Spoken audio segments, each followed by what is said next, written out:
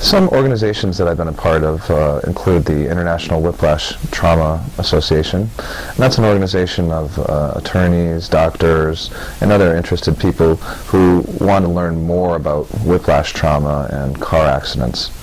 So I was also a past member of the American Chiropractic Association, one of the largest chiropractic associations in the world, and I'm constantly looking and searching for new organizations that are in line with what I would like to share with my patients.